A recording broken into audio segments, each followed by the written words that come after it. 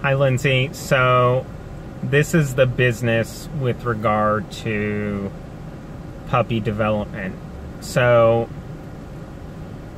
you'll often hear people say, oh, like your dog is 1 or 2 years old, they're still a puppy. They may be still developing physically, and like my golden Jack really came into his own physically between 2 and 3, but in terms of development, sociability, behaviorally, it's much, much younger than that. It can be, I think, as young as 6 months, maybe max like 12 months, but really from up until like 4 to 6 to 8 months is really the sweet spot, is really where we have availability in terms of influencing behavior. So past a certain point, there are certain behaviors in certain dogs where there's no more training that's going to be effective in dealing with them, and we're just going to have to manage around them. But when they're still a puppy, we have the option, we have the opportunity to do things that might influence their behavior positively. The foundation of all dog training is engagement. Engagement simply means the extent to which my dog looks at me like a meal ticket for positive experiences. I want my dog to consider me the vehicle for the things that he likes in the world, as opposed to something tertiary.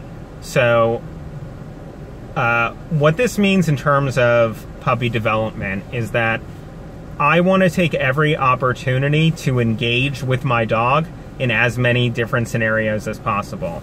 So people talk about puppy socialization, but often have a different understanding of it than what is actually helpful for the puppy. When I'm socializing my puppy or familiarizing it with different situations, exposing it to different stimuli, what I'm doing ideally is engaging with my dog, with my puppy, around those new circumstances. What I don't want is a dog that I'm teaching to explore on its own with no regard for where he is with me. So I want to take my puppy to as many different places as possible and have him pay attention to me. So that looks like he's walking and I say his name and I give him a treat. He's walking, I say his name, I give him a treat.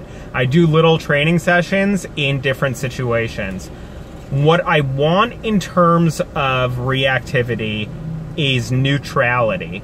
So what that means is I want a dog who registers different environments and different things happening in different environments and does not have any reaction to it. I don't want a dog where when I walk down the street, it needs to greet other dogs. I'd love it for it to be able to do that, but I don't want to teach my puppy that every time we see a stranger or every time we see another dog, it's time to say hello and have like a big love fest, because that's fucking annoying. And it is often the case, depending on the other dog, that not only is it annoying, but it could present problems, right?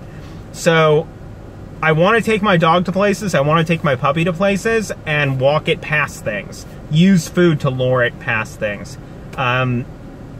The other thing I really want to touch on with regard to your puppy specifically, because of its breed, is being careful not to expose it to situations where it has an opportunity to get into skirmishes, particularly to bite.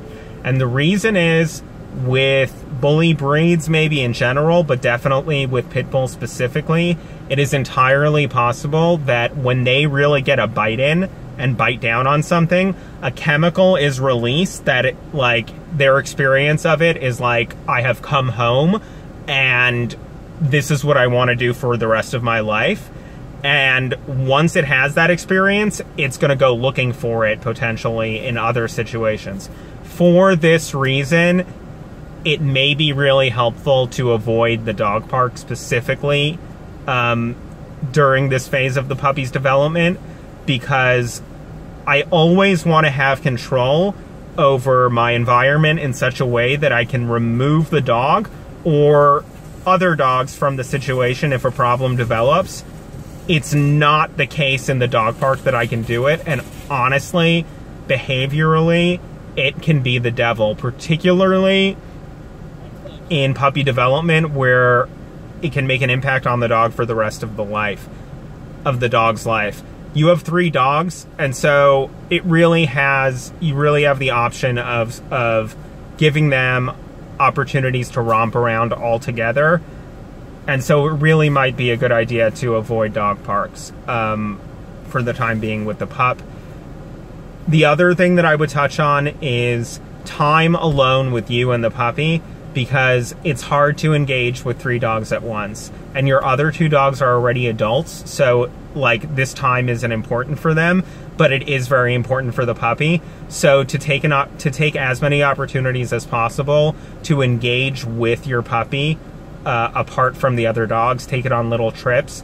Always have food. I mean, I'm not telling you what to do, but I always try to have food available so that the puppy is looking to me for good things to happen.